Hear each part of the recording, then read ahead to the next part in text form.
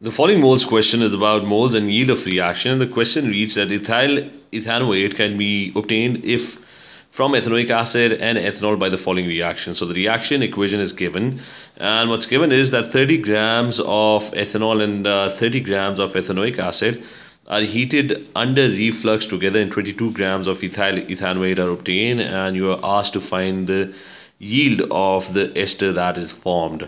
So the first thing is I'm going to copy this equation. So let's copy and paste this equation over here.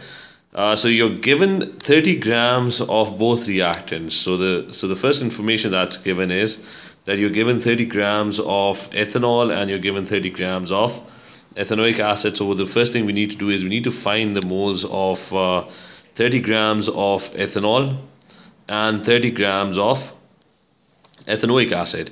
And moles is mass divided by the molar mass. So for ethanol, it's 2 carbons, so that's 12 multiplied by 2. There's 1 oxygen, so that's 16. Plus you have 3 plus 2 plus 1, 6 hydrogen, so that's 6. So that's the molar mass of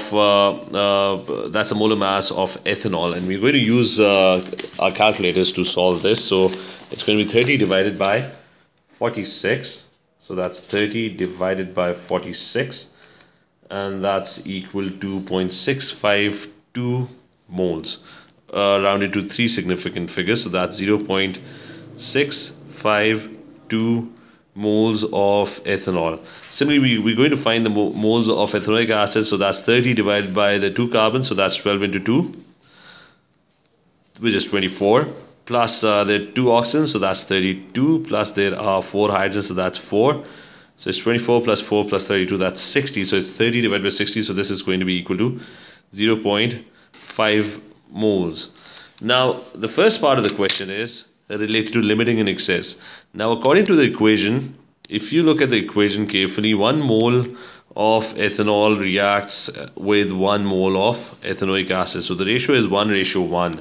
So that means 1 reacts with 1. If you have 100 moles of ethanoic acid, they would need 100 moles of ethanol. So the ratio is 1:1.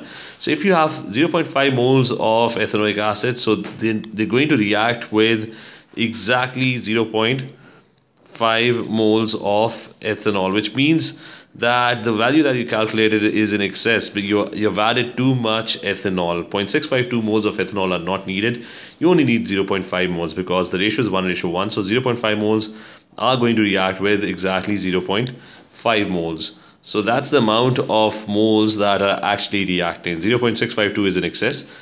And according to the ratios, 1 mole of ethanol reacts with 1 mole of ethanoic acid, produces 1 mole of this ester given over here. So if you have 0.5 moles of ethanol, they're going to react with 0.5 moles of ethanoic acid, and they're going to produce exactly 0.5 moles of this ester. So we've found out the moles of the ester, theoretical moles of the ester that would be formed in theory. So the next step we're now going to do is we have found out the theoretical moles of this ester, which is 0.5 moles, and we're going to find the mass. Now the mass of this ester would be the moles of the ester, which is 0.5, multiplied by the molar mass, which is going to be, there are 4 carbons, so that's 4 into 12, which is 48, plus there are 2 oxygens, so that's 32, plus you have a total of, if you count the number of hydrogens, that's a total of 8 hydrogens, so that's plus 8. So this thing would be 88. 88 into 0.5 would give me 44 grams. So this is the theoretical value that is obtained for the ester. Theoretical means the value that we calculated using a calculator, using simple moles calculation. So theoretically, you're going to get 44 grams. But if you read the question, the amount of ester that is being produced is 22 grams. So this is the actual amount of the ester that is produced, the experimental value.